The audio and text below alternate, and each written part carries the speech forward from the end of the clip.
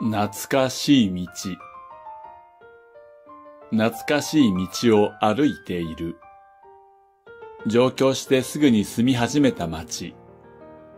そこのいくつかある帰り道の一つだ。駅前通りからまっすぐ続く道。ささやかな商店街があって、親子でやってる食堂があった。さっき消防署のある交差点を渡ったはず。そこからほんの少し進んだところ。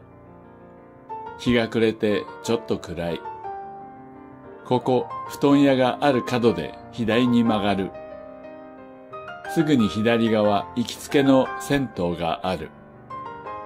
そこのコインランドリーもよく利用した。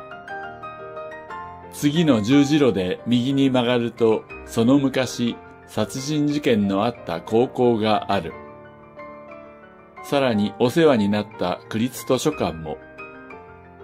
曲がらず進むと右手に児童公園。さらに進めば左手に下宿。ただし、そこまでは辿り着けなかった。